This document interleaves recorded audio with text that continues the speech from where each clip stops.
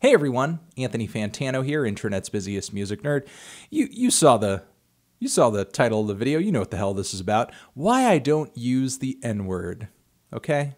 We're gonna go there. We're gonna get into that. Because I do get a lot of stupid questions about it, and given the drama that PewDiePie is currently embroiled in because he used the word in a fit of rage during an online gaming stream, I figured good a time as any to sort of explain my position on not using the word and why I have so diligently, not used the word and have completely avoided the word when sort of, publicly engaging in online spaces. Let's get into it. One, and this is kind of a, twofold issue here. It's a matter of respect and it's a matter of understanding.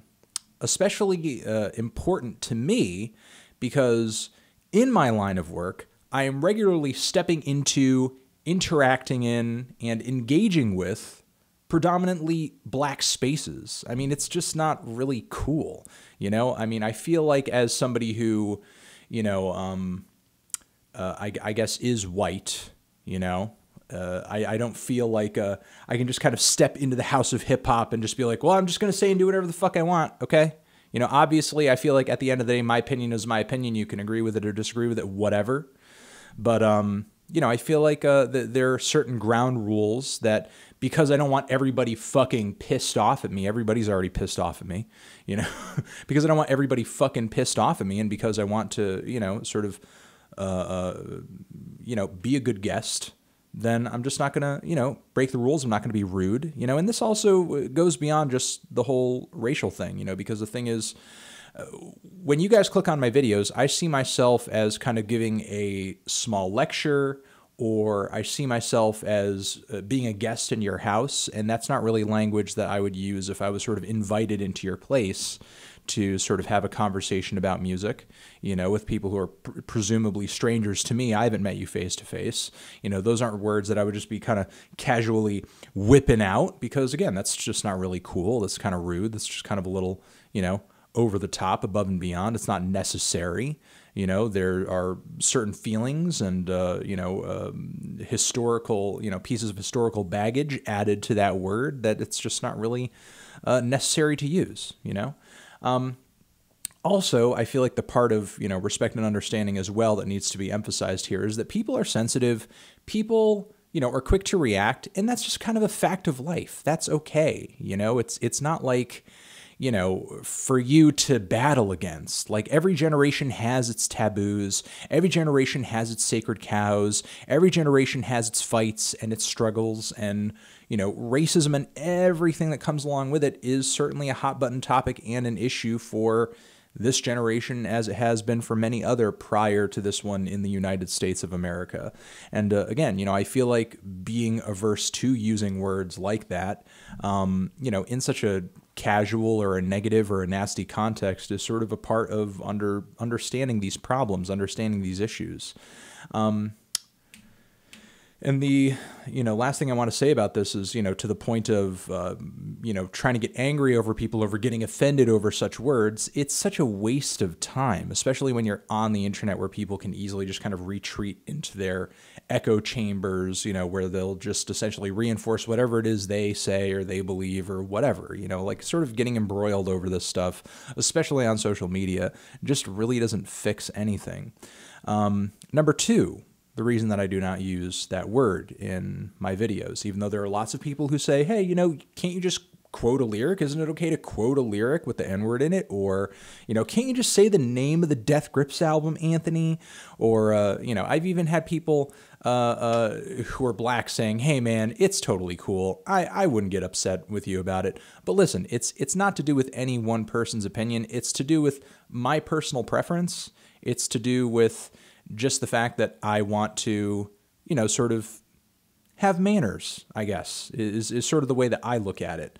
But the second thing that I wanted to say is I'm not really your conduit on this issue. I mean, you may have some passionate feelings about the usage of this word, but I am not your canary in the coal mine. It is not for me to use that word and then incur whatever social wrath comes at me after using it, just so you can sort of sit there and feel like, yeah, man, like, it's such a stupid fight, in my opinion. when it comes to the N-word, I'm really pro-choice. I would not use it myself. You know, you can use it all you want. If you want to give yourself that look, go for it. You know, I'm not going to stop you. But would I give myself that look? No. You know, that is not a look I want to give myself. That is not a look I endorse. Not a look I'm really cool with. You know, but if you want to paint yourself that way, then go for it. And, you know, finally to this argument that has been shot to me in multiple emails saying, you know, don't let these offended SJWs dictate the way you speak, man. Don't let them control you, dude. Listen, I have not been using the N-word for years, long before SJWs were even a thing, which are a very recent occurrence.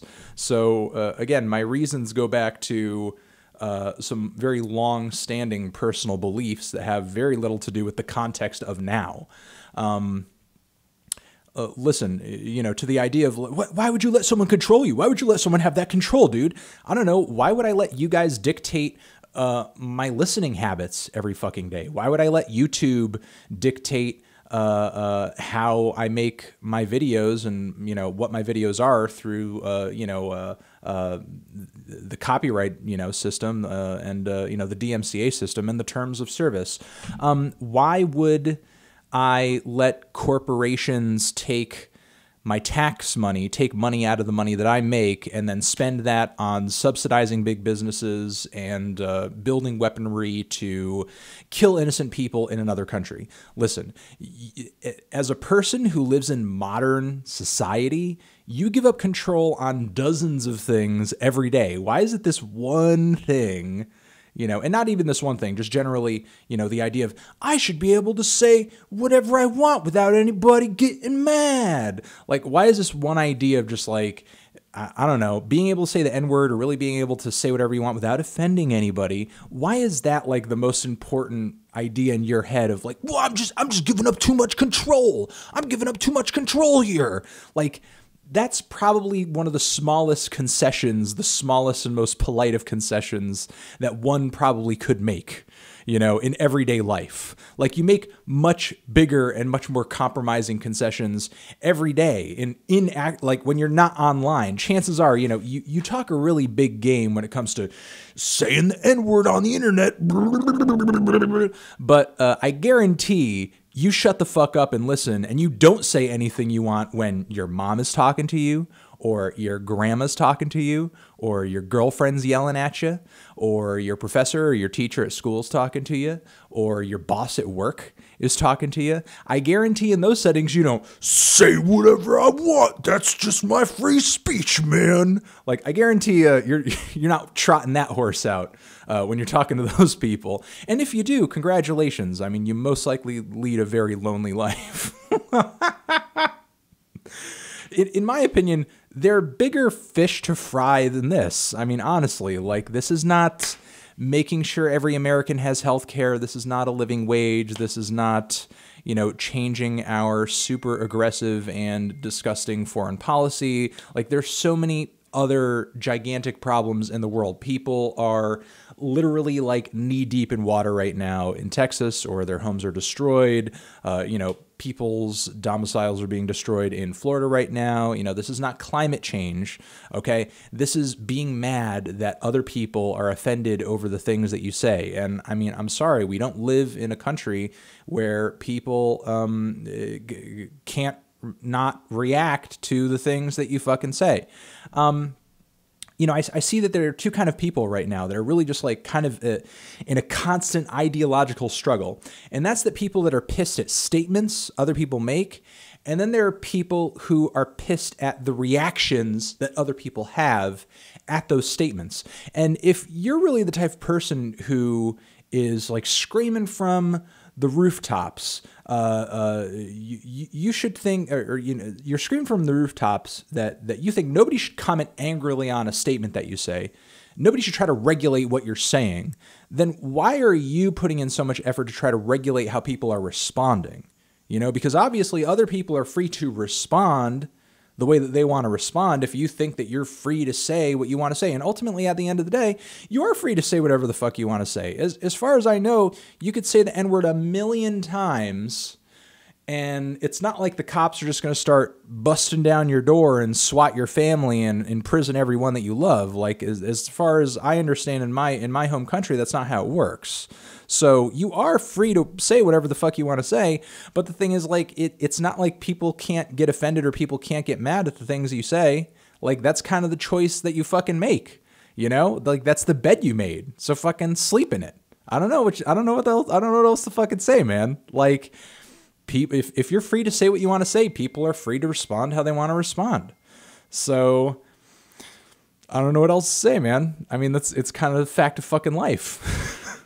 So yeah, you know, again, to kind of recap, that's not why I use the word. It's a matter of respect and understanding. It's a matter of, you know, trying to, as an entertainer, just in general terms, just be on people's good side. You know, obviously I only walk that up to an extent. You know, I don't sort of sacrifice my honesty when it comes to my opinion on an album, when it comes to being on people's good sides. But, you know, at the end of the day, it's not really my place, nor do I think it's many other people's places to decide what does and doesn't offend other people, or how, you know, much or little people can be offended at a particular thing. I think if you really care about freedom, then you should give other people the freedom to feel how they want to feel when they hear a word like the N-word, you know, or how they hear whatever, you know. I mean, sure, you know, in turn, you could have an opinion about someone's opinion about your statement or your opinion, but that's just kind of the cycle. That's just the way that it goes, you know, and that's it at the end of the day. I don't know. So yeah, that's why I don't use the word. And I guess the final thing that I'll say, and you know, this is kind of a thing specific to me, is that if I use it, and it's so funny to me that some of you guys bring this up and question me on my hesitance to use the word, as if like you guys haven't been my audience for the past like almost 10 years or so. Listen, I know you guys, okay? I know you. The moment I use that word, you will turn it into a fucking meme. So, and I don't want that. I don't want that. I really don't. I really, really, truly do not. So, and there you go, guys. There you go. That's my reasoning. Those are my answers. And let's all grow up and talk about more important things. Okay? Love you. Bye.